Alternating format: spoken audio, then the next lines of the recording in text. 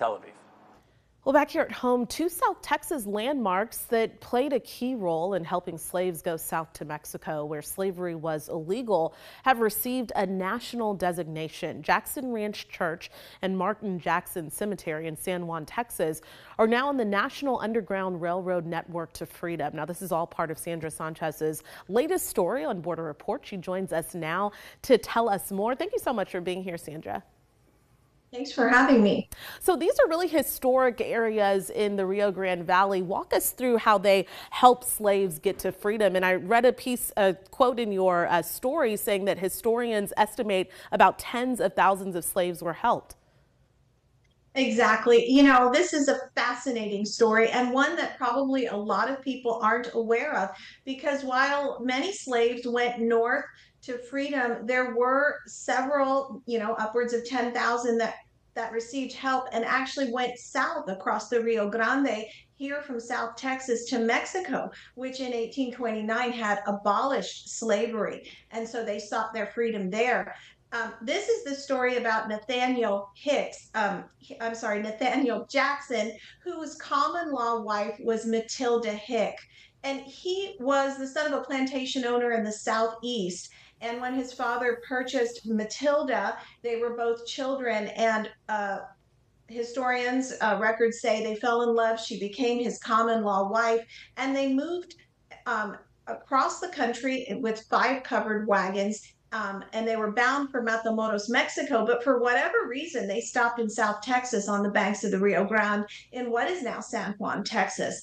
And he founded a church. He had 5,000 acres, and he used this land and this position and this church to help funnel slaves across the river under the cover of darkness. They had boats, they had an entire network, and they helped, like you said, upwards of 10,000 slaves for decades. And they just stayed in South Texas. They actually never went to Mexico because I think they found their calling.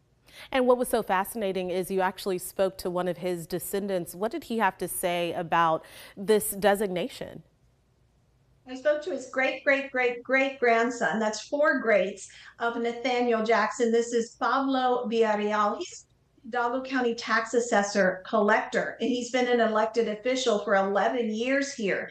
And he's very proud of what his ancestors accomplished, and he wants more information to be known. And he's really hoping that this National Park Service recognition will actually bring national, international attention to what occurred here. His family weren't the only ones who were helping people. There were a network of families that actually came from the Southeast and set up this underground railroad. And what's really interesting is historians who have tracked this said that for decades this was something that was not spoken about, and so there was information lost among the generations. But Mr. Villarreal is among those who really wants this to get out and revived, and as much information as possible to be known, so that everyone can learn from what they did.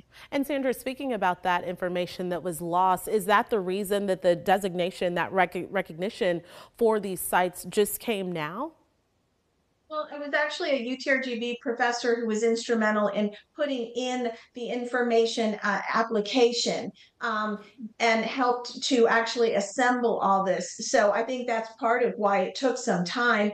But this was one of 19 sites that were actually named by the National Park Service in this latest tranche, and it was 9 other states that had underground network freedom to safety sites.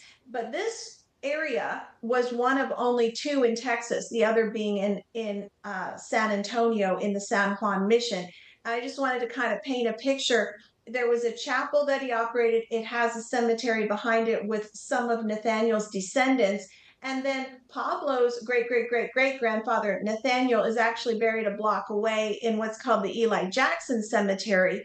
And that's where also his great grandfather is buried. And so, with owning all this land and, this is all the area that they operated, it's just fascinating. All right, Sandra Sanchez, as always, it's good to see you. Thank you so much. Your full report on borderreport.com.